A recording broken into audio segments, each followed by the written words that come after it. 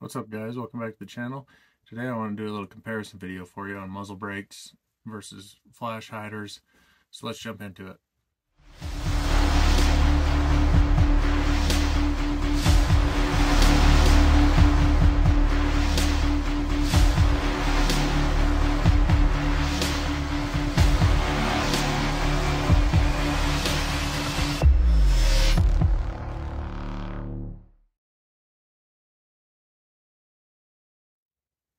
So I recently went to the range, took a couple ARs, two of them had muzzle brakes, one of them had just a regular A2 flash hider.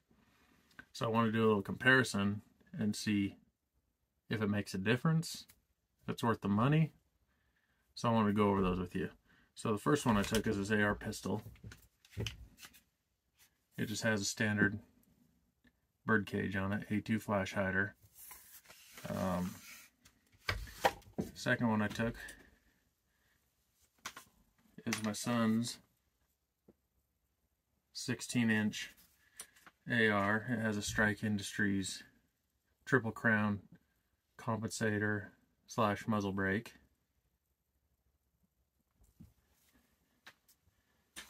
And the third one I took is my 18-inch AR. These are all chambered in 223 5.56. This one has a Witt machine muzzle brake, 3 ports, wide open. So let's look and see what the differences are when you're actually shooting them, and then I'll go over differences in price, if it's worth it or not, and if I'd recommend that you guys buy any of these.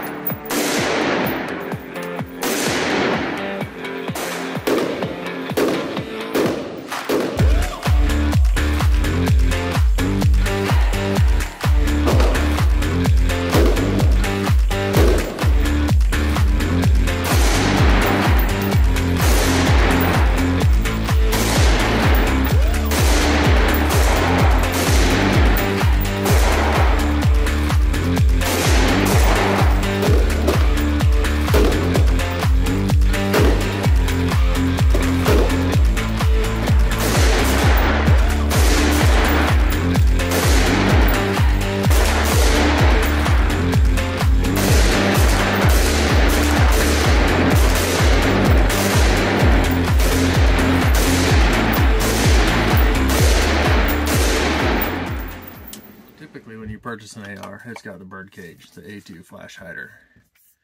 These things do great, hide and flash. Other than that, they don't do anything. I don't think they give you any compensating advantages, anything. This one is not as loud as the other two. The other two are a lot louder when shooting it, but this one doesn't reduce felt recoil or anything. This was the worst in the recoil department, I would say. Some of it may have to do with the pistol configuration.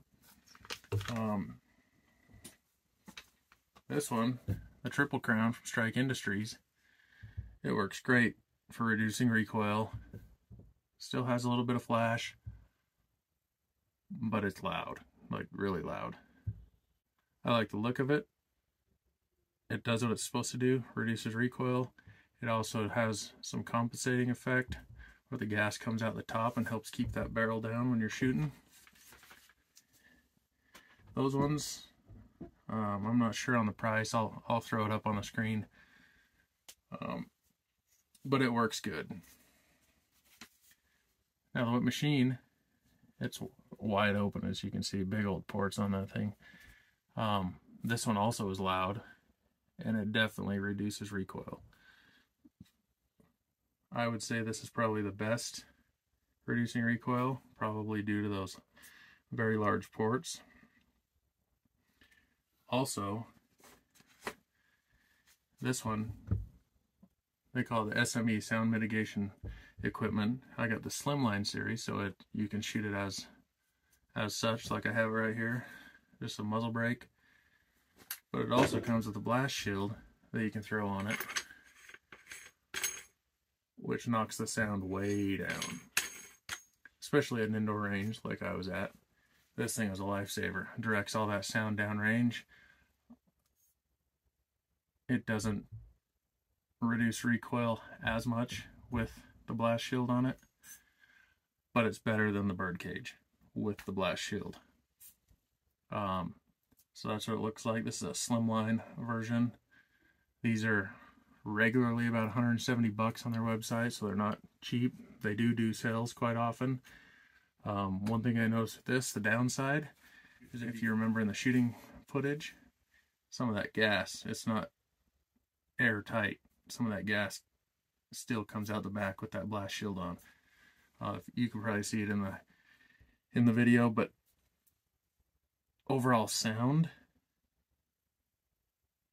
this is right in the middle with just the muzzle brake, and it's at the top of the list with the blast shield on it. Now, the Strike Industries Triple Crown, also you can purchase a blast shield or blast forwarding device. They call them the oppressor. They're available on their website. I think they're about 145, 150 bucks just for the oppressor. So you have to have the muzzle brake and the oppressor, but it's a quick connect. It doesn't thread on like that. It goes right on these, I don't know if you can see that, the lugs, and it's a quick connect. I believe it's spring loaded. You push it on and twist it. I haven't tried one of those out. I don't have one to try out, but I might get one in the future and try that out, especially for shooting at indoor ranges. That would probably help sound quite a bit. But as you can see in the shooting footage, this thing sends gases everywhere. You can probably see the camera shaking and everything. Alright, so after looking at all these, checking out the range footage, my opinion, I think this one, the Witt machine, is at the top of the list as far as tilt recoil goes. Also, it comes with the blast shield, and it's only 170 bucks retail.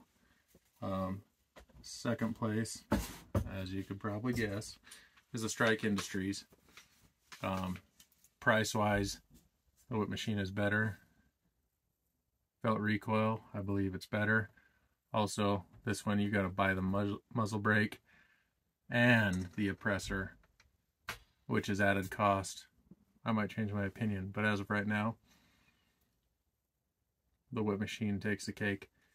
So I would rank Witt machine, then the Strike Industries, and then the standard flash hider. Now I do have other guns with different muzzle brakes, different muzzle devices that I want to work in and do maybe a little more comprehensive video with more than just 3 guns. These are just the ones I had. So maybe I'll do that in the future. But I'll put links for all this stuff in the description. I'll link over to my website, and I'll have the muzzle brakes, the SME from Witt machine. I won't link the birdcage because they're a dime a dozen. And pretty much every AR that you buy from the factory comes with one, unless it's a higher end AR. I'll also link to the oppressor so you guys can check that out, and then I'll write up build lists on all 3 of these guns that I've done, and I'll link to those as well. So go over there, check that stuff out. Also, don't forget to subscribe, leave a comment, hit that thumbs up button. It really helps out, and I hope you liked it, and we'll check you on the next one.